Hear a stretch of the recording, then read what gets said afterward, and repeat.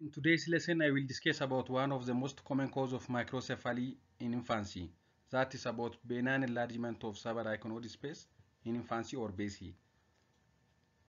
As an introduction, large head or microcephaly means head circumference more than 2 standard deviations above the mean for age, gender, and the body size.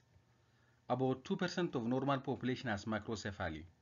And the cause of large head include aerocephalus, or an excessive volume of CSF intracranially, megalencephaly, or enlargement of the brain, and thickening of the skull, and hemorrhage or non-bloody fluid into the subdural or epidural spaces.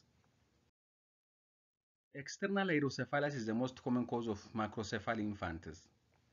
It's a condition in infants and the children with enlarged subarachnoid space accompanied by increased head circumference with normal or mildly dilated ventricles. Benign enlargement of subarachnoid space encompasses a variety of synonyms in different literatures, such as benign external hydrocephalus, extraventricular hydrocephalus, subdural hygroma, benign subdural effusion, and the like. Benign enlargement of subarachnoid space is the most common cause of microcephaly in infancy, and it's more common in males, and a genetic cause is likely in some cases, with infants' father often having a large head. The mean age at presentation was 7 months, and head circumference at birth is usually normal or slightly higher than normal. Benign enlargement of subarachnoid space has an incidence of 0.4 per 1000 live births. Etiologically, there is no definite cause for external hydrocephalus or BESSI, therefore it is classified as an idiopathic condition.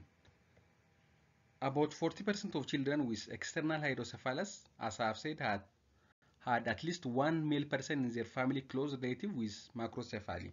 So, autosomal dominant and a multifactorial model of inheritance have been assumed. The most accepted theory about pathophysiology of external hydrocephalus is delayed maturation of the arachnoid villi, which is not able to absorb the CSF produced continuously. And normally maturation of arachnoid villi occurs in 18 months of age, and there is also the discrepancy between the skull and the brain parenchymal growing, which leads to transient subarachnoid space enlargement. On the other hand, external hydrocephalus might be associated with some conditions such as hypomagnesemia, mucopolysaccharidosis, achondroplasia, agenesis of corpus callosum, Sotos syndrome, and glutamic aciduria type 1.